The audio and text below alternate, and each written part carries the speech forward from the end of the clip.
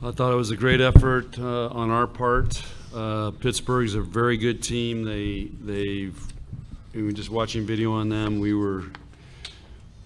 They had our respect, and I thought this would be a really, really tough match, and I knew we'd have to play great to win. But I thought our team, we talked about winning some close points.